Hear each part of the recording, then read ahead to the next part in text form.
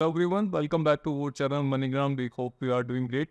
August 10 holds immense importance and as an announcement affecting social security beneficiaries, including retirement disability, survivors, SSI and VA recipients, is scheduled. This announcement will directly impact around 70 million beneficiaries. The focal point is the release of July consumer price index data, a measure of inflation. While initially seeming unrelated, this data is the first of three pieces of determining the cost of living adjustment for fixed income beneficiaries in the following year.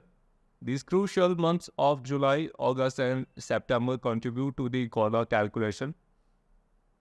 The July CPI data released on August 10 is the first step in a process where inflation data for the subsequent months is also released in the following months. These data form the foundation of the COLA calculation, influencing the financial future of beneficiaries.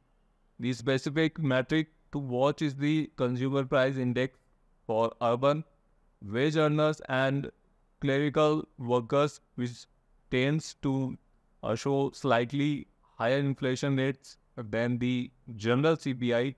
This metric changes influences the COLA calculation. Thanks for watching the entire video. Hopefully the information is useful to you. See you later in next episode. Till then, take care.